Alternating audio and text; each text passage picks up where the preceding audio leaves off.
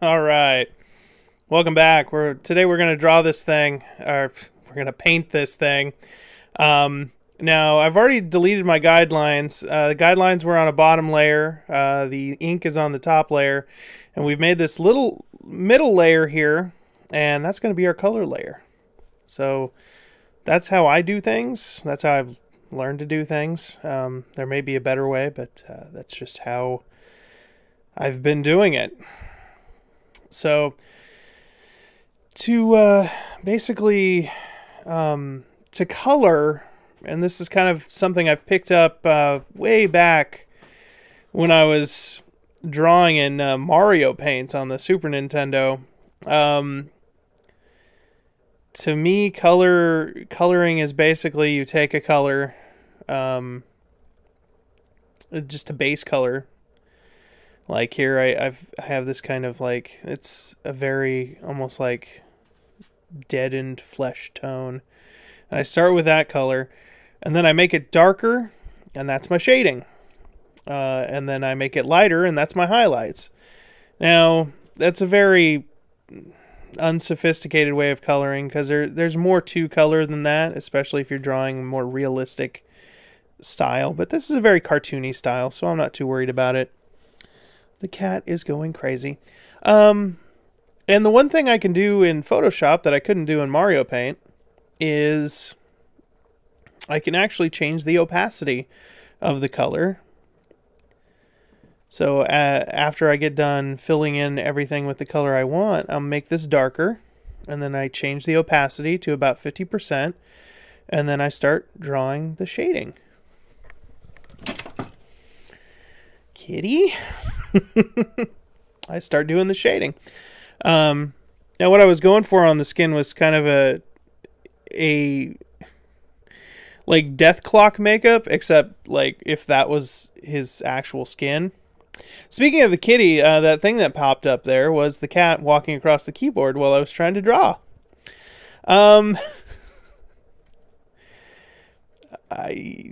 Eventually I'll learn to keep the kitty out of the room, but until then, this is an adventure for me. Let's see, where are we?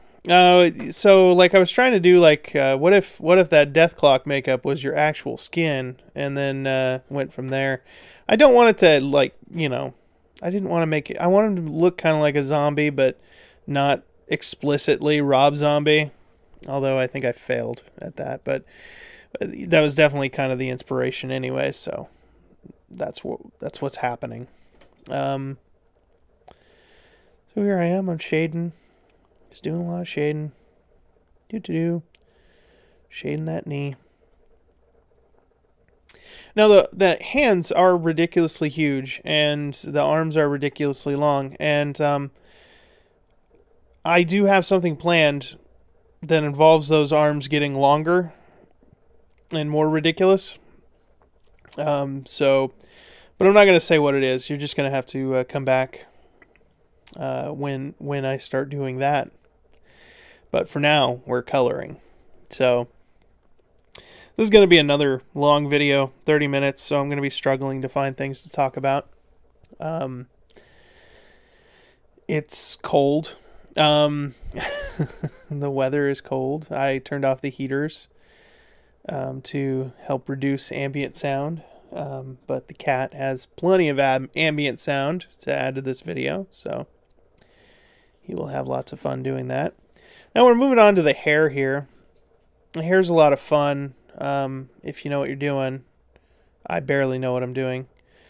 So you kind of start off with you know, your base color, your brown. And brown, if you have trouble finding it in like Photoshop or in some other computer program, usually just take orange and add black to it, or go down the dark side of black, or dark side of orange, and it's usually pretty darn close to the browns you want.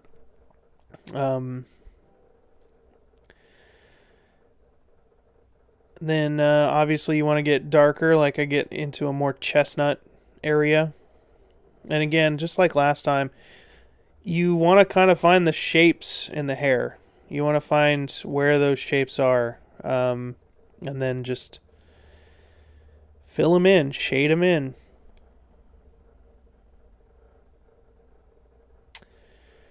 This hair's a little wild. Now, then highlights. Highlights are fun with hair because you want to basically just get the thinnest pin possible that's still visible, and then you just fill it in. You make those highlights, and it really makes it stand out, really makes it pop, makes it look like actual hair and not just a lot of brown blobs everywhere. Because that's when it really starts looking like hair, is when you add those highlights, really thin, fine strokes, and then suddenly it's like, pow, it's hair. It's like, whoa. Whoa, dude. All right.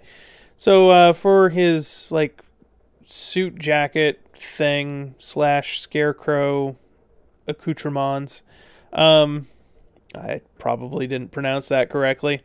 I went with this green because I like the way it looked against the brown of his hair. So that was pretty much the thought process there. I don't know.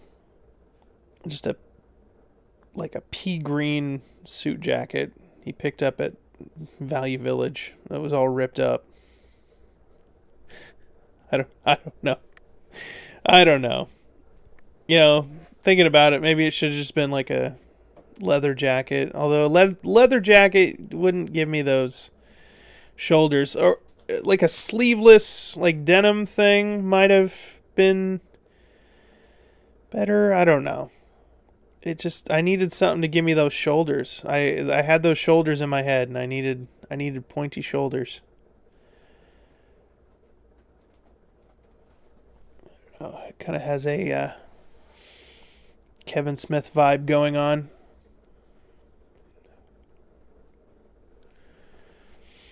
Or maybe it should have been a long trench coat or something. I don't know. I do kind of like the way it looks. I don't know how to justify it logically. I just like the way it looks. So I'm kind of stuck with it. I mean, it's just like that Metal Jesus skull. I just like the way it looks. I don't know. I don't think he owns a shirt that has that logo on it, but he should. Everyone should. He should just put that out as a t-shirt. I would buy one. It's really cool. So, like I said, I think that color green just kind of, the hair, it works.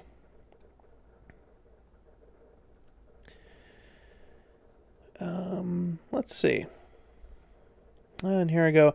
Now for this kind of, for cloth highlights, you want to make the highlights just really subtle. You don't want to do too many highlights on cloth. You can tell how like shiny a material is based on how strong the highlights are. I might have made them a little too strong here, but yeah, what are you gonna do? So this is me coloring in the shirt. You can see I forgot to turn the opacity back from all that shading and highlighting I was doing. But I end up with this color gray. And then I get done and I'm like, you know what? Let's open this up. And I'm literally taking the dropper and I am pulling color directly from that image. And that's a fun thing you can do in Photoshop and other drawing programs. You just take the dropper and you pull the color you want. So I am pulling color directly from that image in order to match the exact background color, in this case, of the Metal Jesus skull. And then I'm going to go here in a second and start pulling the reds from it.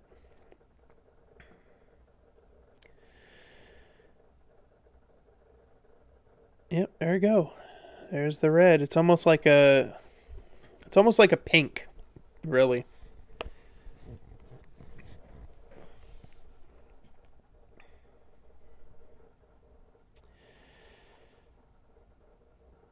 And yeah, I painstakingly recreated that skull in this drawing.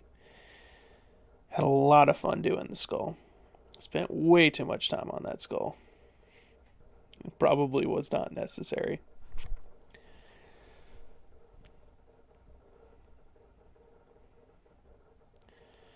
But I'm having fun. That's all that matters, right? That's what I'm doing. That's why I'm drawing. I'm having fun. And I figure I might as well record it. It doesn't cost anything. Record it and record some commentary for it.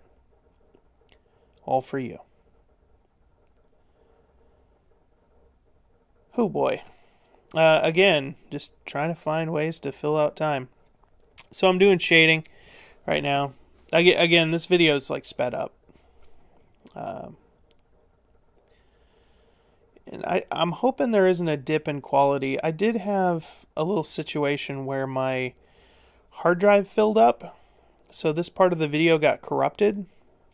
Again, I'm kind of learning this stuff as I go along. So my hard drive got corrupted. Or no, the hard drive didn't get corrupted. The video got corrupted, and I had to load it into a different program in pieces, and basically like recreate it as an MP4. And it was not very much fun. It was very time consuming. And it's actually late at night when I'm recording this, and I should be in bed, but I'm not. Because I had to recreate all that. So you can see I'm zooming out to try and get a better look at what I'm drawing and make sure that it's all still looking good. And the colors are matching and all that good stuff. Now denim's kind of a fun thing to draw. Unlike most things, when I draw denim, I want it to look like denim. So, unlike other things when I'm drawing it and I don't care, I guess. I don't know what I'm talking about right now. But basically, for denim, I actually do it in like two levels. So my first level is just a base color. So the base color is blue. We all know that blue jeans are blue. But obviously, once you have that down, you want to add that layer on top of it of the wear and tear of the denim. So that's a real simple and fun thing to do. And once I'm done with all this shading, you will see what I do.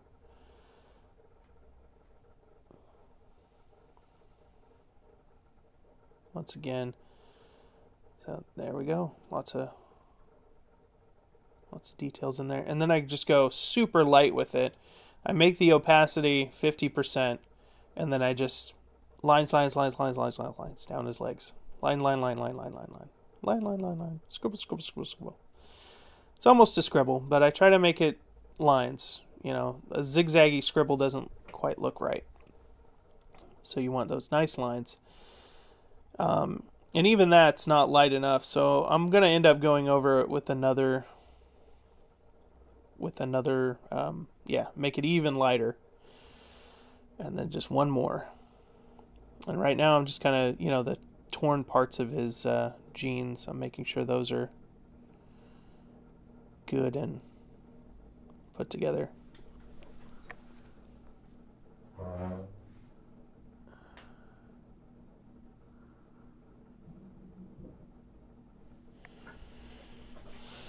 Okay.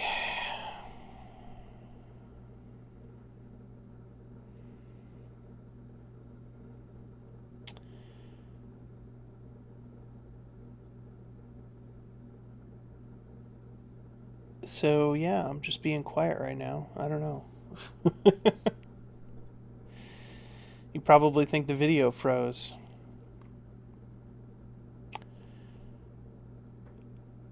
At this point, I may be talking to my wife at this point. Oh no, now I'm back drawing. I could have edited that part out, I guess, but I didn't. So, yeah. Here I am. Talking about them jeans. Again, you know, I just want to back up. I want to make sure I didn't make those jeans too light. Now we're back down to the Converse. Kiss my Converse. Yeah. Last Dragon's such an awesome movie. Anyways. So I'm drawing the Converse. Now I'm going to be drawing...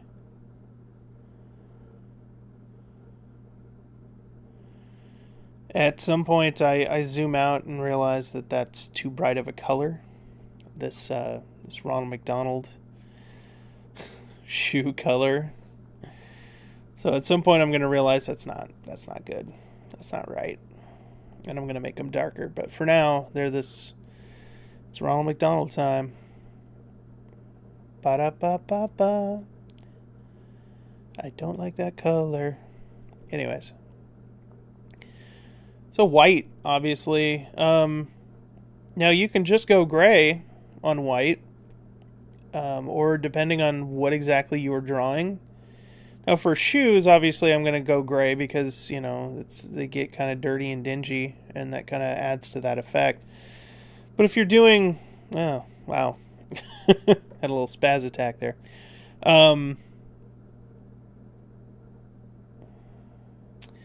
If you're doing like snow or clouds, you know, depending on what type of day it is, what time of day it is, you know, maybe you want to go a little lavender for the shading. Maybe you want to do a little orange or something, you know. If it's snow, lavender shading on snow looks amazing. And, you know, maybe that doesn't sound right in a video that has like a heavy metal intro about a guy named Metal Jesus, drawing of a guy named Metal Jesus. But you know what? I don't care. I'm secure in my masculinity, and I just don't care. So anyways, so you can see what I'm doing here is I'm drawing the screen, this kind of weird pea green, old-fashioned computer monitor. Now, on a computer monitor like this, and the old tube monitors, kind of the shell of the monitor kind of goes into the screen. You know, it bezels in, I guess. And then the screen kind of bulges out. So what you'll see I'm doing is on the bottom and side, I put the highlights on the shell, on the bezel, and then on the top and other side I have shading. But you'll see when I do the screen, I'll do the opposite. It gives the effect that it is bulging out, that the screen goes in, and then it bulges back out. And that's just one of the many fun things you can do with color. You can see here I'm adding the shading on the side that is highlighted on the other surface. And then I highlight it where it's shaded on the other surface, and that gives the effect that it's kind of popping out. And then I kind of realize I need to add a little bit more shading into the screen to make it look more like glass. And again, the shinier something is, the more I guess contrast between the regular color and the highlight color is going to be. But in this case, most shiny things, we kind of perceive the highlight color to be white. But yeah, I think that computer monitor turned out pretty good. Now here I am typing in VCS, so I can make sure that I get the original Atari color scheme down. Wanted to make sure I do it justice. I know that Metal Jesus is a big fan of Atari, especially one particular game called Hero. You can see it at the beginning of each one of his videos. It's his favorite Atari game. Now, me personally, I owned an Atari 2600, and I just don't have as many fond memories of it. I think as maybe it's just because, I'm the Nintendo was more of a popular console during my formative years. I don't know if it's an age thing or if it's just just a matter of taste, I guess. But I don't like to go back to the. I don't really like to go back to the whole Atari 2600. There just doesn't seem to be much on there for me. But to each their own. I do think that Hero game is pretty good of what I've played of it. I used to play. I think that I had an old. I think it was. Yeah, it was like an Activision collection on PlayStation 2. That had all their old Atari games on it, and I would play around with those. Pitfall and Pitfall 2 and Hero were my favorites on there. So, and then the wood grain. We talked about the wood grain last time.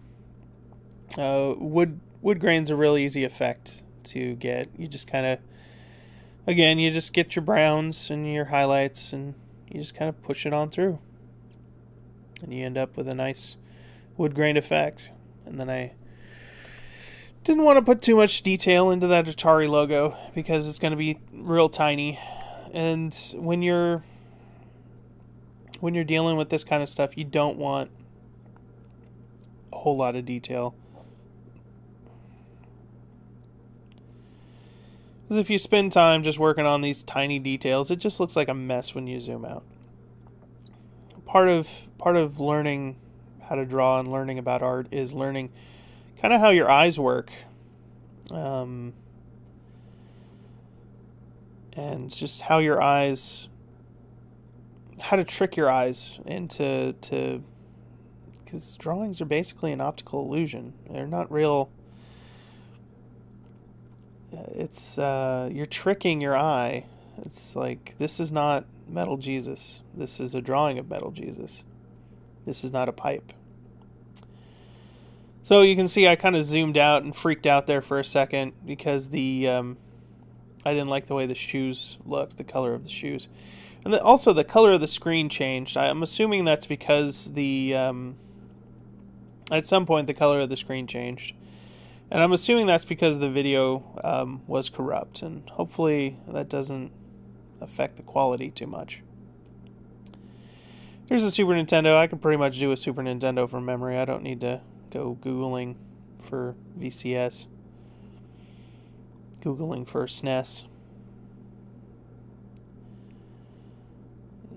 And then you get a nice purple for them buttons. There we go. Looking good. Looking good like a Super Nintendo should. And then we move up to the milk crate full of records. Now, I don't know where he keeps his records. He's probably got a better system than a milk crate, but for me, I don't know, from my personal taste, milk crates just kind of scream, this is where you keep your records. And nothing excites me more than at a yard sale than seeing just a milk crate full of records. I just want to see if they have Herb Albert's Tijuana Brass or something. It seems like everybody's got that record. Everybody who has a bunch of records probably has that record. I don't know if Metal Jesus does, but it wouldn't surprise me. I feel like everyone has that record. What is it? What was that album? It's like Whipped Cream and Finer Things, something. Yeah. This video is going long, so I'm just gonna ramble. Okay, so to make the effect of all of these records in here, obviously you know, you have a bunch of records together, most of them are different colors. So I just kind of went through the color wheel and just picked random colors. You know, that light blue one could be like a Yes album. You know, that could be, the orange could be like a Dio album or something. I don't know, maybe that's Purple Rain right there. And just keep going. And then, so I don't have to go through and find those colors again to do the shading correctly. I just use the burn and dodge tool to kind of shade and do highlights on this. Now, that is a method you could use when you're doing shading and highlighting. It doesn't quite look right, and you can pretty much tell when somebody's using it. But you know, it's one way to go. And it doesn't really show up much on my monitor, so hopefully you're seeing kind of what it's doing to the color there, darkening it up. And then you use the dodge tool to lighten it up. Or is it vice versa? I don't know. Okay, so isn't it neat that I put the Atari on one side, Atari controller on one side, and the system on the other side, and then they cross over? That was completely unintentional. I don't think I was thinking of doing that when I did it, but I like it. It's a happy accident. So here I am.